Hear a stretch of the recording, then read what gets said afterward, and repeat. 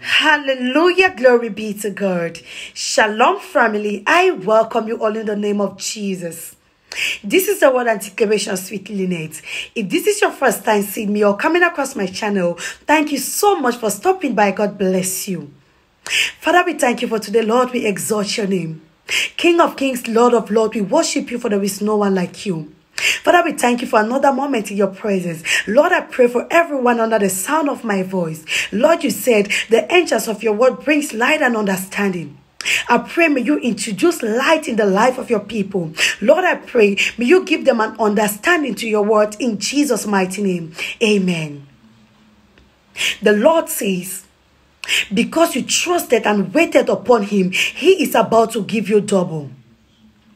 God says he is about to reward you. This person I'm talking to, you're going through a lot. You've suffered rejection. You've suffered disappointment.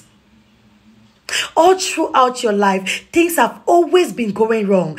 Each time you are about to receive something, there is a force that comes and destroys it. Each time you are about to be connected to someone that is going to give value to you, there is a force that disconnects you from that person.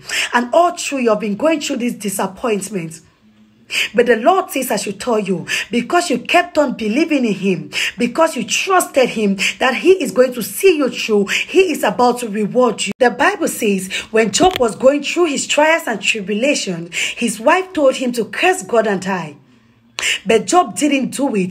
Job believed that God is going to see him through. Job believed that God is going to change his situation. And at the end of the day, God did it for him.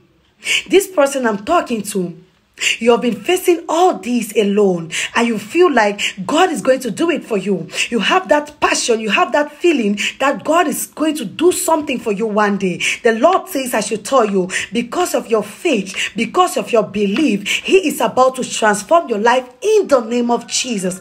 God is about to reward you in Jesus' mighty name. I pray for you.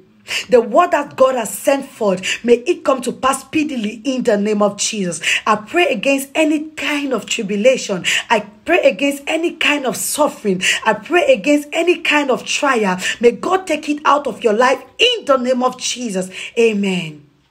Thank you all so much for being a part of this session. I hope you receive this word with gladness. Please do not forget to like, share, and subscribe so you become part of this awesome family. I love you all so much, and see you in our next session. God bless you. Shalom.